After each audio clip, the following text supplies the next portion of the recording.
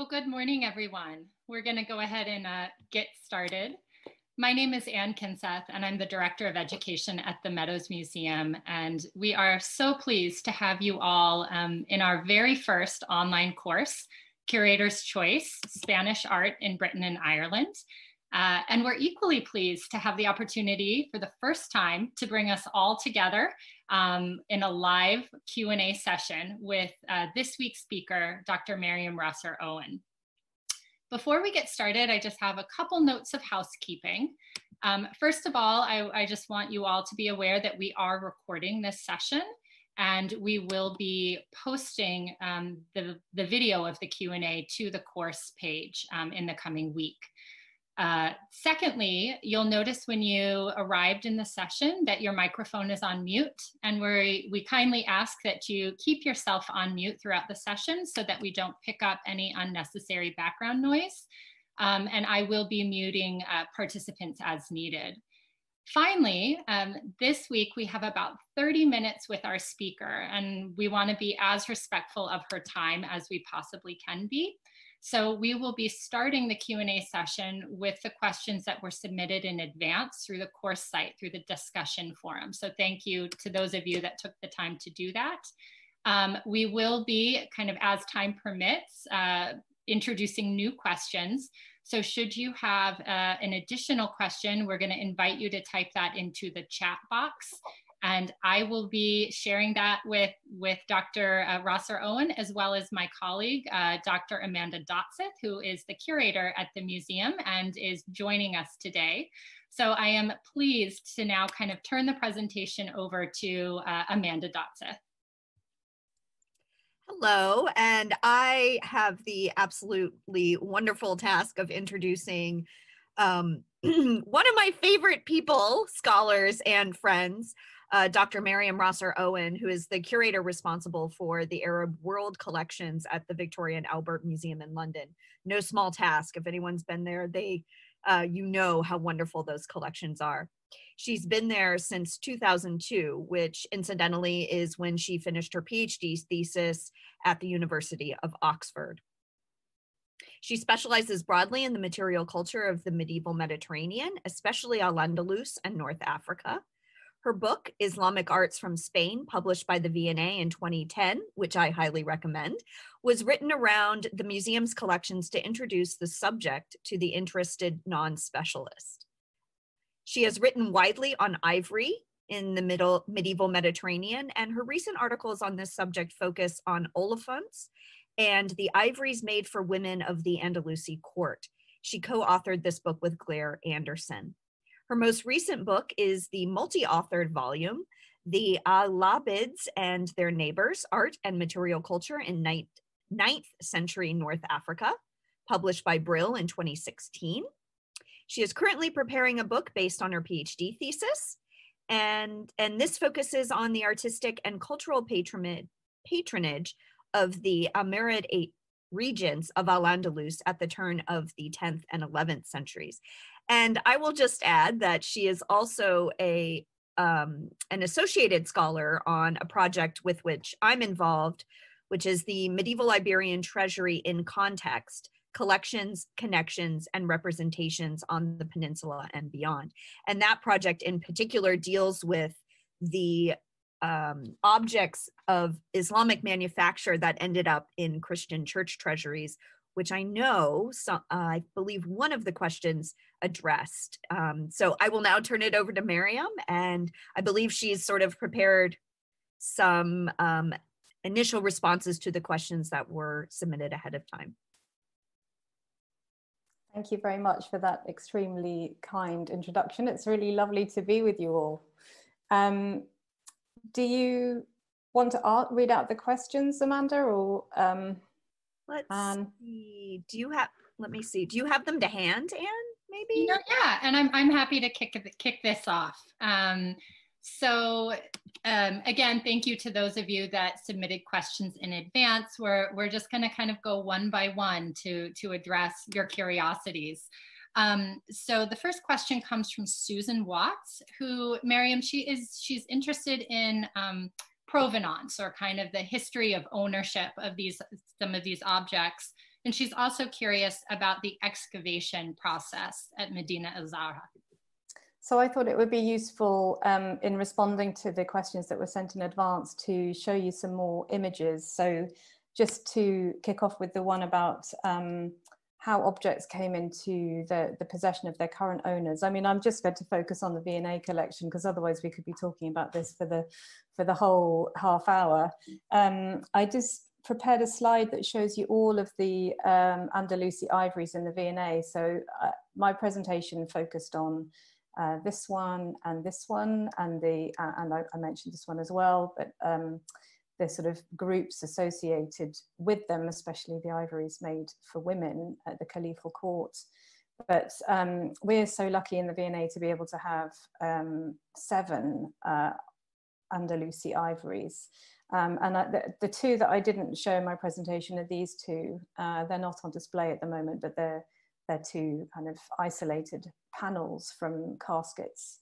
And I've put them here. So this part of the object number is the year that they came into the V&A collection. So this is 1855. So I've kind of grouped them by year of acquisition.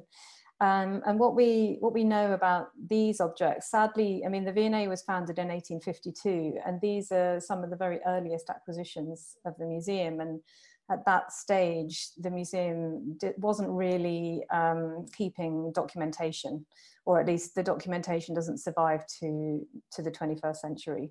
So we don't have any information about where these came from. The way the museum was collecting at that period, though, was generally from private collectors. So possibly these had already come into private collections or were then sold in the kind of important art market cities such as Paris. So that's a possibility, but we really have no information. This one we know was bought from a dealer who was based in London. He operated in London, John Webb. But this is from this one is when we start to have some information through the travels of John Charles Robinson, who was the V&A's first curator. And he did 3 buying trips to Spain, to the Iberian Peninsula in the 1860s, which was a very, I'm very jealous of him being able to do this, but he was buying at a very good time when objects were coming onto the art market. So this casket, he tells us that he bought it in Madrid, but alas, we don't know who he bought it from. This one was bought from a priest in Leon. And that sort of raises the issue of a process called desamortización that was taking place in the late 19th century in Spain, when ecclesiastical treasuries were sort of disentailing. Their collections were being moved into national museums that were being founded at the time. So this is how the ivories and Spanish collections come to be there, because they were moved to the important museum collections that were founded then. But also they were coming into the hands of private collectors and onto the art market. And so this one, we know it was bought by the museum from somebody called Juan Facundo Riaño, who was a very significant figure in Spanish art history, but also in his relationship with the V&A, because he was our specialist advisor on Spanish art from the 1870s to about the 1890s. And this object had come into his personal collection somehow, we don't know.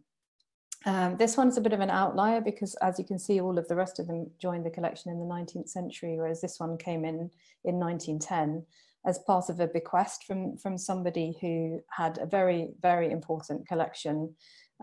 His name was George Salting. We know that he bought this casket in 1893 at the sale of another private collector, Spitzer.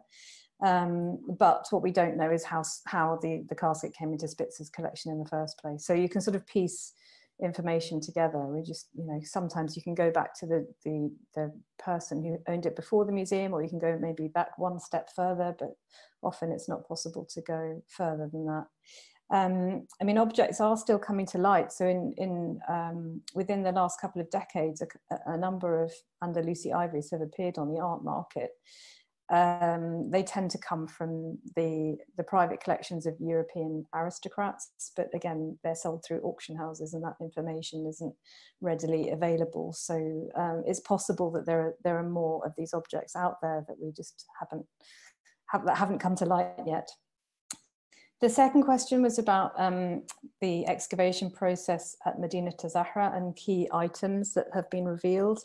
I mean, that's quite a big question that I'm not going to go into a lot of detail on here, because the site was abandoned really in the beginning of the 11th century, so it's been plundered ever since, and a lot of the material was taken all over Spain. Some of the marble capitals were taken even into Morocco in the medieval period. In terms of what's been found during the excavations over the last 100 years, I mean, they began in around 1911. There's a whole museum dedicated to them when you go to Cordoba. But I just wanted to give you two sort of examples of some of the really standout kinds of things that have been found. I mean, obviously there's been a lot of architectural decoration discovered. And I mentioned that sort of painstaking jigsaw puzzle of trying to put it all back together and recreate some of the spaces. But huge amounts of objects, including ceramics. But then there's also this fascinating use of Roman sarcophagi in some of the courtyards at the site. They seem to have been used as fountain basins. And then we have a couple of examples of very beautiful bronze fountain heads. So they probably didn't survive below ground. I mean, this one, for example, turned up in a monastery very close to Medinat Zahra, just on the hillside next to it. So it's probable that it was recovered from the site at some earlier period, and possibly the 16th century when the monastery was founded, and it survived there above ground.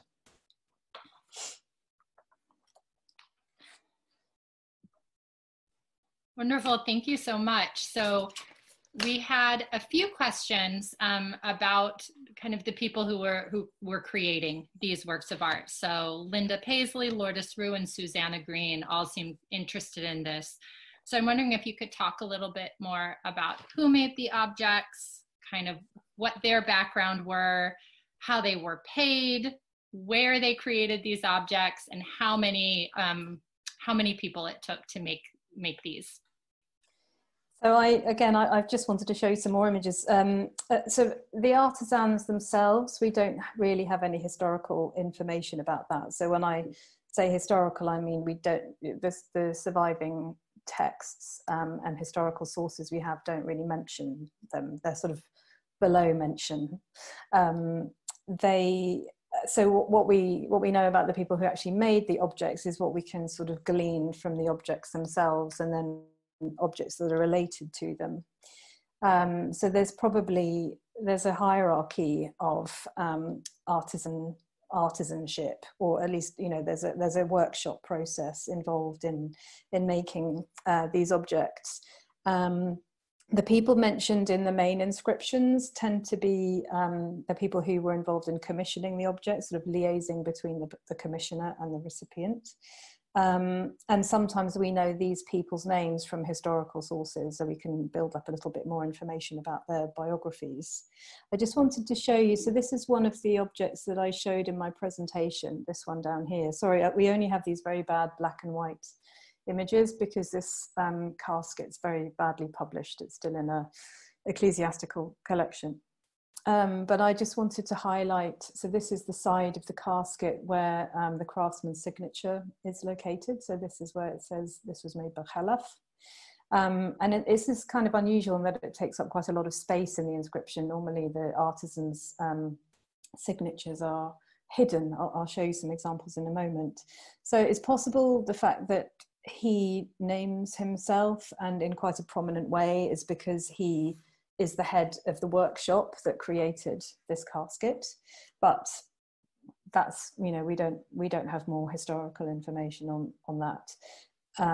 But one casket that is particularly important from the point of view of the craftsman, I mean, from many points of view, because this is the largest of the ivories to survive from Al-Andalus. It's the length along the front is 40 centimeters. It's absolutely enormous. This survives in the museum in Pamplona. And I just wanted to show you how basically every single face of this casket is signed by a different craftsman. So what's really interesting is that, so there's this panel on the lid. That this casket was dismantled in the 1960s for a big conservation and clean. And they discovered on the underside of this panel, this inscription here, which says that it was the work of Faraj and his apprentices.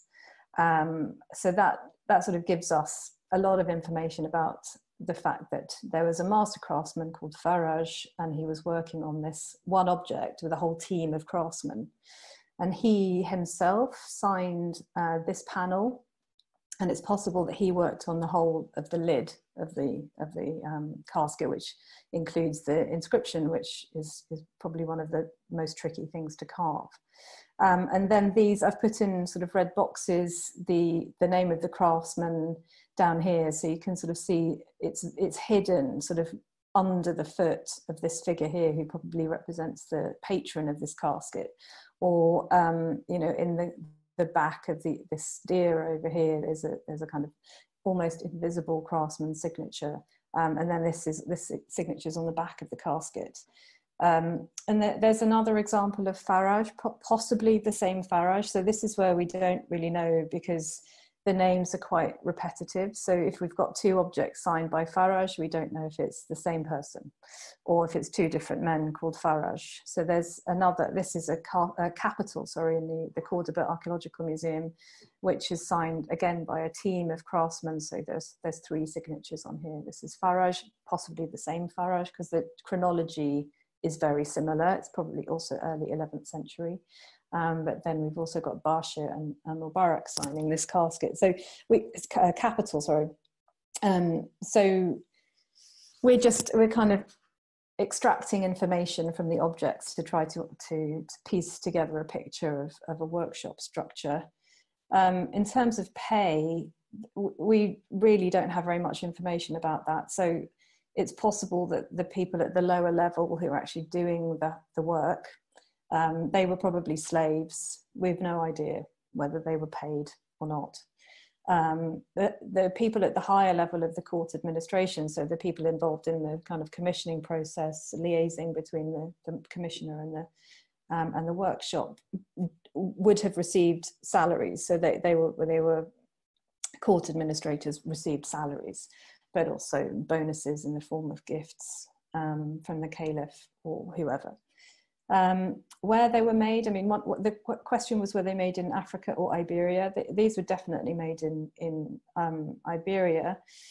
Two of the caskets that I showed in the lecture tell us that they were made at Medina Zahra, the Palatine city outside Cordoba, but that's the only evidence we have that there was a workshop at Medina Zahra. I mean, we can be sure that they were made very close to the heart of the court, just because of this fact that there were the same craftsmen probably involved in making ivories and in capitals, and the sort of stylistic uniformity across both objects and architectural decoration. Somebody asked if there could be independent workshops. I mean, it's probable that the material, the ivory material, was a monopoly of the court. So it seems unlikely, but we do have some examples of objects where the inscription is anonymous. So it doesn't name a particular patron, and it's been suggested that objects made for anonymous patrons might have been made in a more kind of open market kind of setting. Maybe somebody came to the workshop, and if they were willing to pay a good price, then they would be able to commission a casket as well. But we just have no historical evidence on that, so we're gathering it all from what we can tell from the objects directly. Mariam, is the idea that the material came over kind of in a raw form, like a tusk, like a whole tusk? That's what we think, but again, we just don't have any evidence. So I think that's most likely. Mm-hmm. And then it was turned into objects once it reached Cordoba. Mm-hmm. Okay, so next question. So Mary Newstead is interested in kind of the term is Islamic art and how you feel like that is a field that's misnamed. Could you speak to that? I mean, I think when you hear the term Islamic art, you think it foregrounds the religion of Islam. And I think that's the problem with the name for the field, because it seems like it's equivalent to what we would call Christian art, where we're very much talking about art inside churches or for religious purposes. The same with Jewish art or Buddhist art, where, you know, that it foregrounds the religion. And in what we call Islamic art, the art made for religious context is one tiny percentage of what we have, what survives and what we study. So, you know, the vast majority of the objects are made for palace uses like this, or secular uses, daily life uses. And it just so happens that the rulers of the cultures in which these objects were made were Muslim. So this is why this kind of vast geographical region and huge temporal region is put together into one field called Islamic art. And now we have this issue about what do we call art made today?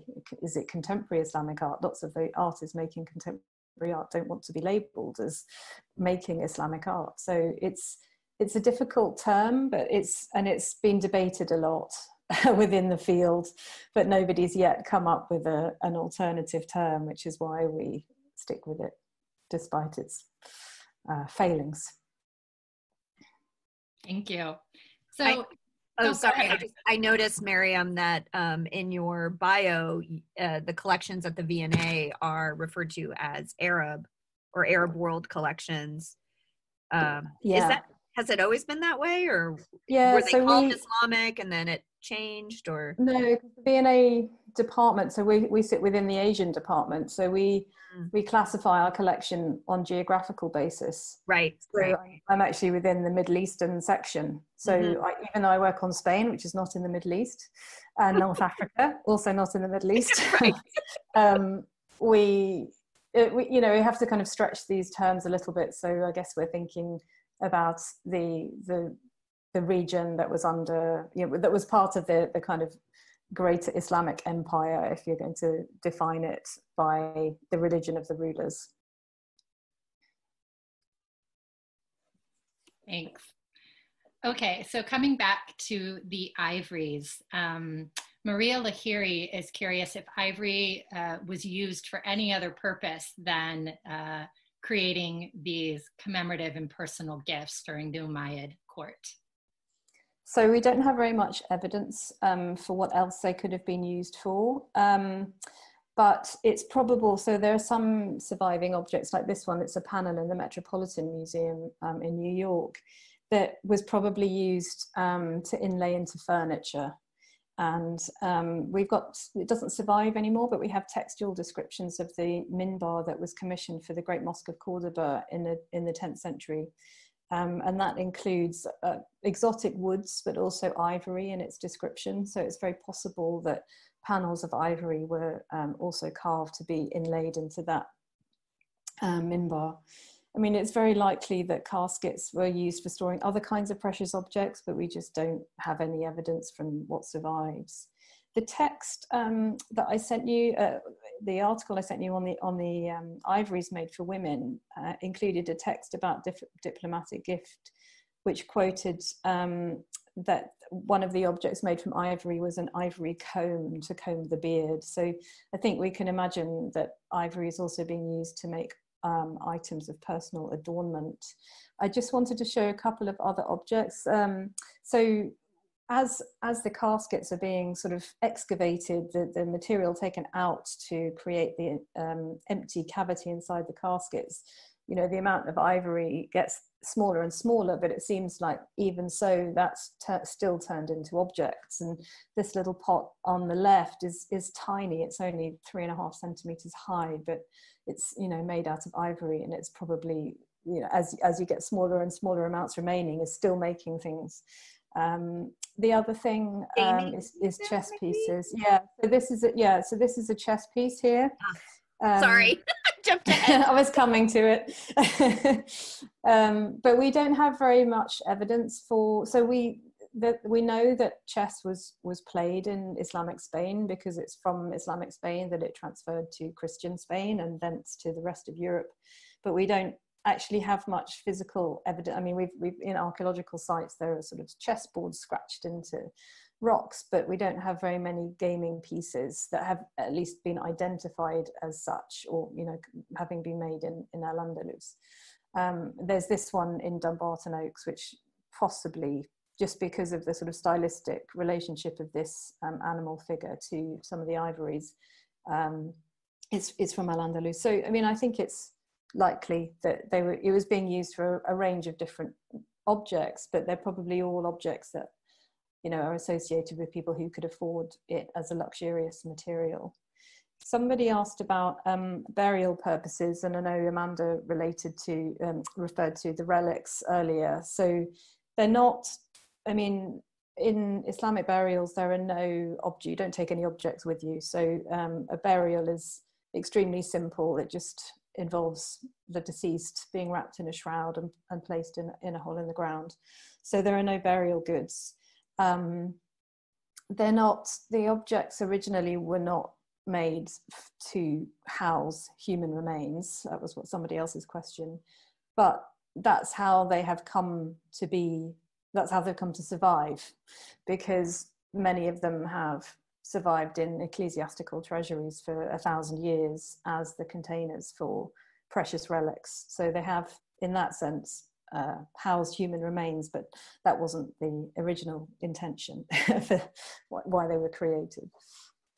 We will share one of Mariam's wonderful articles actually on that subject of the kind of transition of an object created in a secular context move to a religious Christian context. So watch out for that. There's a number of other readings I thought I could send around, because just in response to some of the questions. So for example, the question about mounts and locks, I think, I mean, I have a slide to show you, but I think we're getting short on time. So maybe I don't know how you feel about carrying on with that question or not, but I'll certainly send the article through. Yeah, Mariam, maybe that would be a good question to end on. Okay. In our final 3 minutes, if you address the question was from Maria Westfried, who was curious about the locks on many of the containers and if they were original, kind of what metal they were made from. Yeah, so we don't have very much. So the study of metalwork at this period is not very developed, although there's quite a lot of interest in it at the moment. But I did write this little article, which I'll send you, and there are some ways in which we can start to infer that the mounts are the originals. So on these two objects, I mean, I showed this object in the lecture, but this is a different view. It's very difficult actually to find a view which focuses in on the mounts, because they tend not to be the side that people photograph. But so these two objects have survived in completely different contexts for, you know, over 1,000 years, and now they're in different collections, but they have basically identical mounts. And this is the pair that I was talking about, that they have an identical inscription. They're probably both commissioned as a pair to celebrate the birth of a son. But they both have these two silver. It's silver and niello. This black substance that's inlaid into the silver is called niello. And so I think it's pretty safe to say that the mounts on this are original, and they relate to other tiny little examples of kind of almost like lockets that have been made in this kind of technique, which probably again are, you know, you can use that to date those, which is quite useful. The other object in the V&A, this one, we've done some scientific analysis on these mounts, and it's not very easy to interpret the results, because in the absence of there being more scientific data to compare it to. But again, the mounts on this one seem to be silver gilt, at least this part of it. which might be original because it also relates a little bit to the technique used on this one, which is in the Hispanic Society. But then there are parts of this mount that are made in a different material. So for example, the lock plate, which seems to be a later replacement. I mean, if you think about it, this part of the mount, which is where you're going to be opening the lock to open the casket every time, is going to be very fragile and subject to breakages. So it's quite likely that this part of the casket is going to break and be replaced over time. Somebody asked about how they work. I don't know if you can see on this one, it's got a little catch that comes through this hole here. So you would kind of lift up the catch in order to lift up the mount and open the casket. And they are still pretty much functional. That was another question, but we tend not to use them if we can, because it obviously puts a lot of stress on the mounts that we don't really want to put on them. I wanted to show, so these are obviously later. These are later mounts. They're probably 13th century, but we don't really have very much information about that. But because somebody asked if they were anti-aesthetic, and I think a lot of care has been taken to create beautiful mounts, even though they are later than the object. You know, they've got this rather lovely motifs down here, and they've been gilded. Care has been taken to follow the original placement of the mounts. So I think, you know, they're not, I mean, I see them as being part of the sort of life of the object and the stories that these objects lived after their original creation. So even if they are obviously much later, I still think they're lovely and beautiful and interesting. Well, Mariam, thank you so much for, I think, both the beautiful lecture that you put together and pre-recorded for us, and here it's almost like a second presentation, which you've really tailored to everyone's questions. I'm sorry I couldn't get through all of them. Well, we're thrilled that you'll be able to provide some follow-up articles, which I will be posting to the course, and I'll share an announcement, which should generate an email to everyone's inbox to let you know when they're there. Yeah. But I also have to thank you, Mariam. Behind the scenes, you have just been absolutely lovely to work with. It's been a pleasure. So thank you. Thank you so much. For everyone in the course, next Monday, I will be posting the next of our speakers video, Julian Harrison from the British Library, who will be discussing a manuscript called the Selos Apocalypse. So same structure next week. We will accept questions in the discussion forum through Wednesday, which we'll forward to the speaker, and then come back together again next week at 10:30 a.m. for our second Q&A session. And I also want to thank Amanda Dotseth for not only being here today, but behind the scenes, she has really kind of put together all the speakers that we have presented in this series. So I want to thank her for all of her hard work and correspondence. This is why you guys are getting so much cool medieval stuff. Well, thank you all for joining. And Mariam, we wish you a lovely weekend in London. Thank you. Yes, well, and the rest of you have a lovely day. Thank you all. Thank you for joining. Bye.